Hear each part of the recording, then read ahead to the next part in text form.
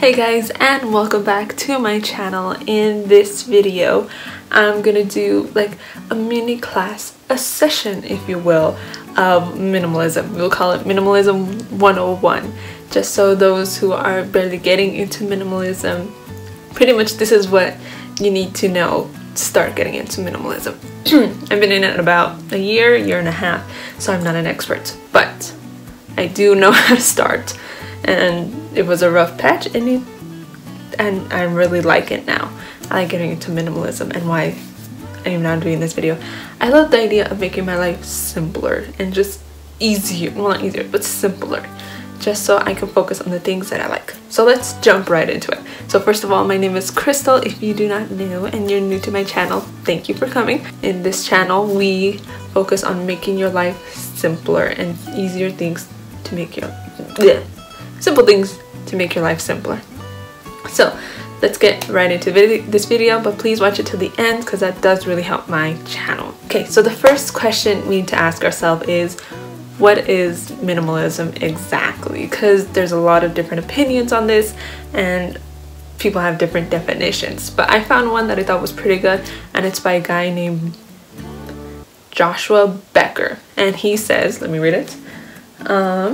Minimalism is the intentional promotion of the things we most value and the removal of anything that distracts us from it.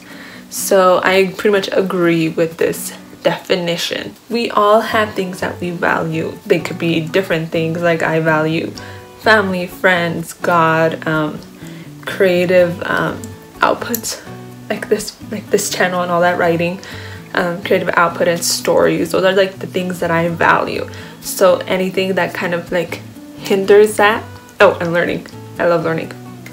So anything that hinders that and gets in the way is something that I want to remove.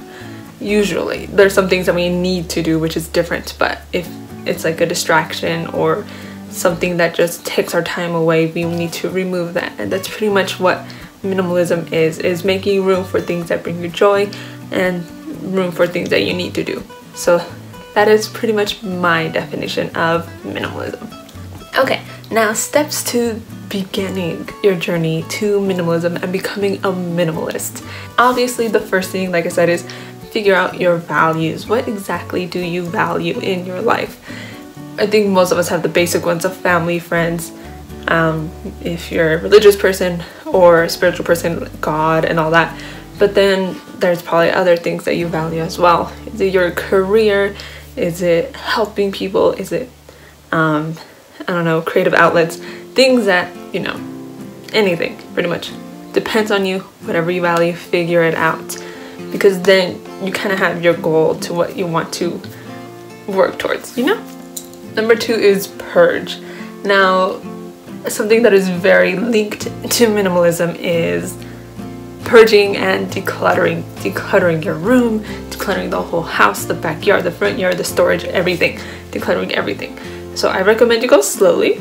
Do not declutter everything. Minimalism is a lifestyle. It's not you declutter once and whoa, I sound like I'm sick. I'd be like okay. That was weird. Minimalism is a lifestyle. You don't just declutter once and that's it. No, you need to slowly do it, and you keep doing it over and over again, and it does make your life a lot easier, just a lot easier. You slowly start by getting rid of the things that you don't value. So like in your closet, let's say you're gonna declutter your closet. You go in there and you're like, okay, so they're not things you value clothes, but you get rid of the things that you don't like, that don't fit you, that you're keeping just for fun but you don't really wear. So take all those things out, all the things that you don't need pretty much. So when you are decluttering, declutter one thing at a time. Don't go crazy and try to declutter your whole house in one day, because it's not gonna work and you're gonna get stressed out and you're gonna give up, and it does happen to the best of us. But start with something small, like the junk drawer or your closet, even though sometimes that's not small. That one could take a day if you have a ton of clothes. Like a cupboard or part of the living room, something like that. Something small, focus on it, and declutter the whole thing. Because if you start doing mini projects all over at the same time, you're not going to get anything done and you're not going to see progress at all. So start small and start decluttering. So the next thing I recommend is look at your time. Where are you spending a lot of your time? It's very helpful to like track in the beginning where you're spending your time. Like I did half an hour in this, I did 2 hours in this, and stuff like that. It's helpful to do that in the beginning. Then you can see where you're spending your time.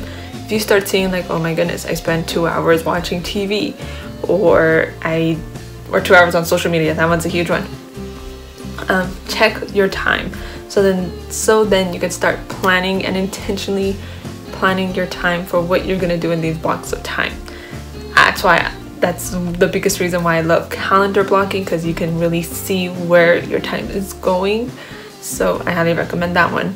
And I think I talked a lot about it in the last video, so go check that one out. I'll link it below. Another thing is that you might want to calm down. Your time is important. You're not going to have every part of your day is not going to be productive. It's not going to happen.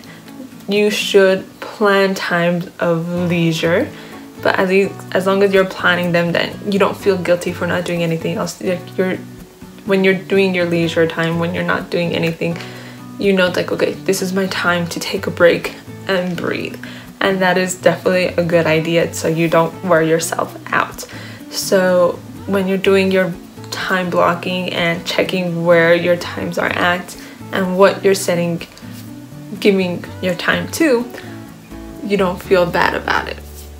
Plan your days, plan your weeks, and you'll feel a lot better afterwards and a lot more productive. The next thing is be intentional, which is very, very important with minimalism. Minimalism is about, you know, setting your values and working towards your values and setting time towards your values and getting rid of the stuff that you don't care about, that are getting in your way. Living a simpler life is important instead of just being bombarded by everything that's happening in your day. But it's more important to figure out the reason why you're doing something and the reason why you want to get into minimalism, whatever that may be. If it is wanting to spend more time with your kids, or spending more time on the side project that you have, or school, whatever it is, be intentional on why you want to be minimalistic and why you want to have a simpler life. Okay, last thing, and probably the most important, is do not go to the extreme. I think I kind of mentioned it earlier, but do not do it. Do not go to the extreme. Take action, definitely take action. Start decluttering, start cleaning, start checking your habits and all that.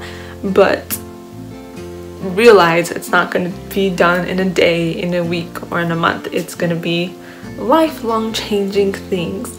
You're going to slowly get better. You're slowly going to see changes in your life. But take action, and then you will see those differences and you will see progress, and that will keep you going. Just don't try to do it all in a day or a week. It's not possible. It's like you're slowly cleaning your life.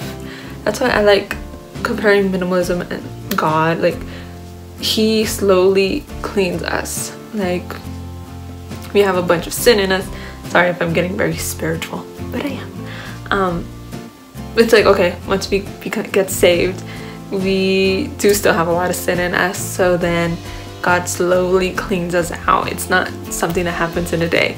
It slowly happens. So that's kind of what I think of with minimalism as well.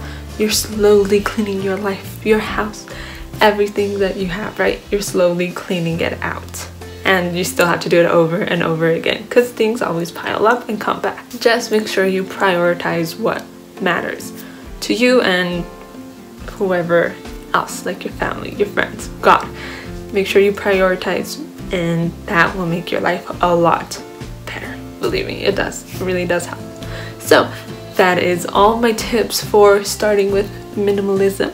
I hope you enjoyed it. Let me know down below how you started with minimalism, or you're thinking about it. Let me know your thoughts down below. And thank you for watching. Please like this video, subscribe, and hit that notification bell down below. And I'll see you all in the next video. Bye guys.